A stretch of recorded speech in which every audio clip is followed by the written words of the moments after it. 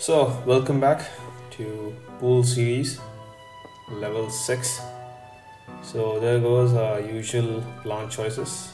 This time we will keep the usual sort. Let's begin.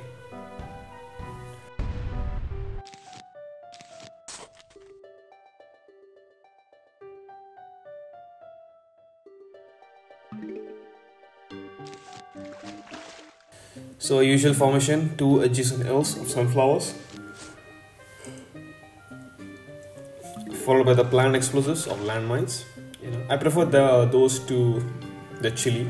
They have a high recovery, and also emergency is always overrated under the clutch. So planned.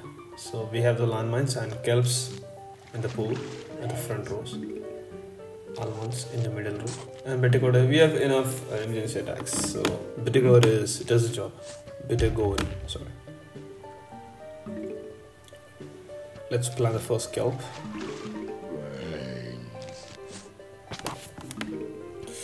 Perhaps kelp is the most frightening plant.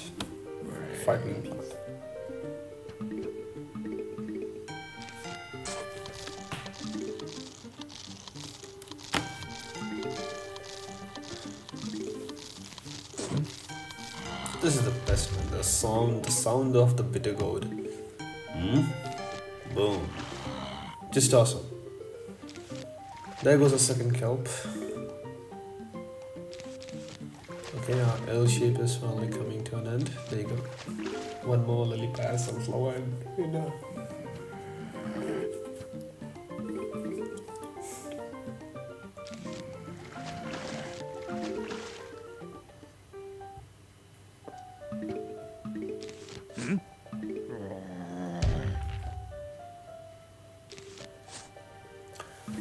Alright, we need 2 more for a defensive wall. We'll add an additional pea shooter in the water lane, the pool lane, and the almond.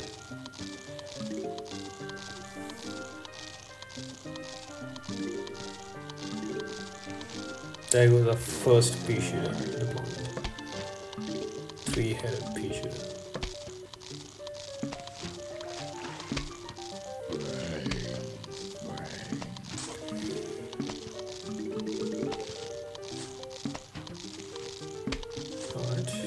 There's a landmine there.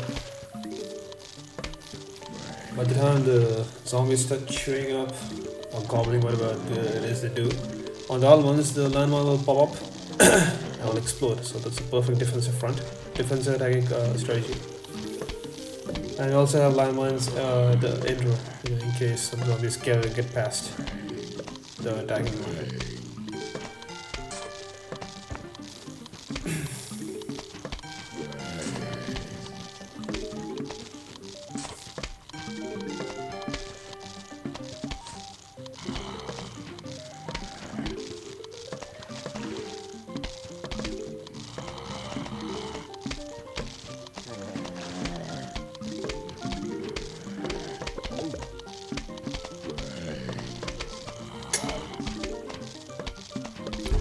This was the most joyful to play the pool series because it's most enjoying.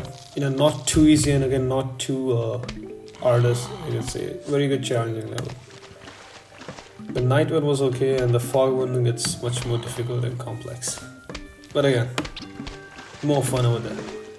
At that time, I can say that I played in clutch. Just irregular formation, just do whatever it is to save us. So whatever you can collect up, just do it. And bitter gourds are best there because they can attack backwards in all directions. No, sorry, just front and back, not side lanes. So that's the one emergency attack up my sleeve. Okay, there goes a triangle.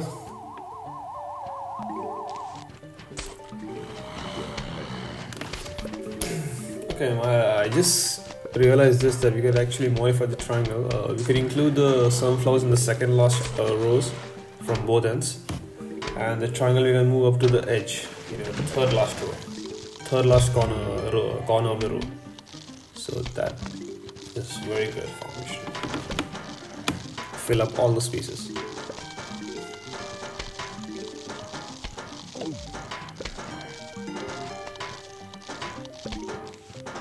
But this is the best it gets, you know, the best formation I can come up with. L-shaped edges and sunflowers. They may be it.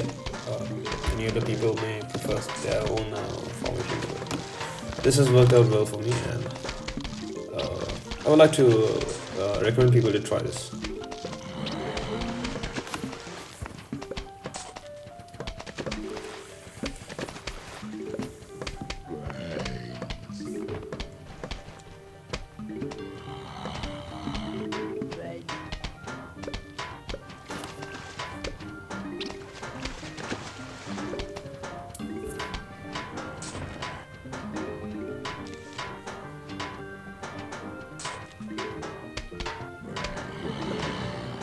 It is just soothing to watch this, man.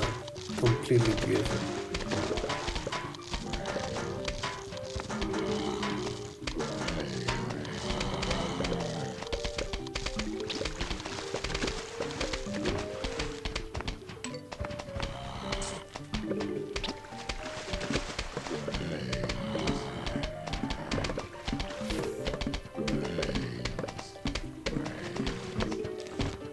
There you go.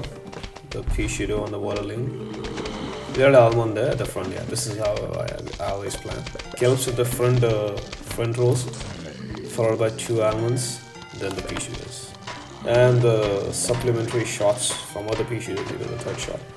So it overlaps and provides a very good suppressing fire. And one spot will always leave open for the emergency attack.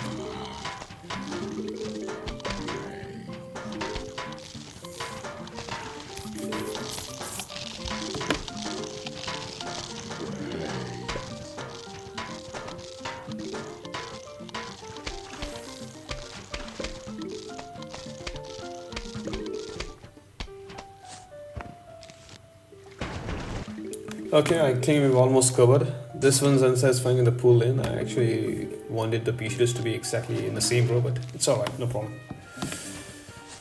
Life is nothing but random. Okay, I think I might fill up the entire field in this level. We got 3 huge DigitalS&Zombies. Alright, there you go. But Lamb will take care of the job. See, so in case of this thing, I usually use the thorn grass weed type plant, the brown one, but the bittergourd does work, so we'll always have one in handy. And the rest will be taking my landmines, explosives.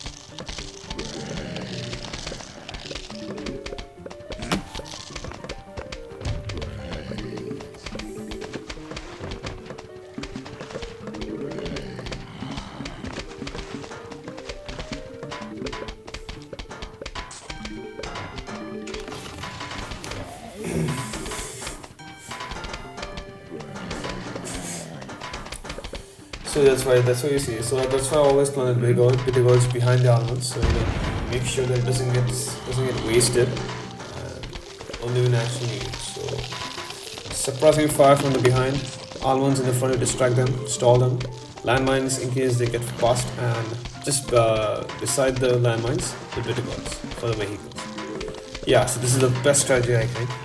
No need for the chili and the emergency attacks. You can use them as an alternative. Both work out pretty well.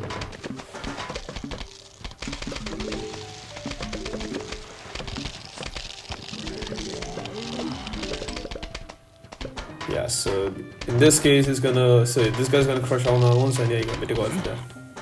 Just beautiful. I mean, it doesn't get better than this. There you go. Final wave. Let's see what they have in the house for us.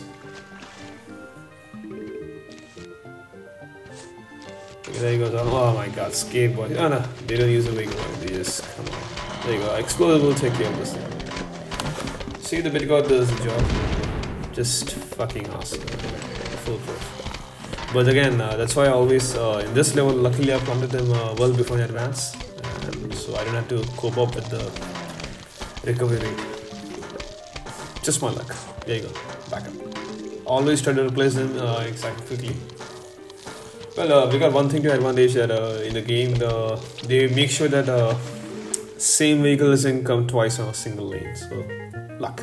Well, I guess that's it then. Thank you so much, boys and girls.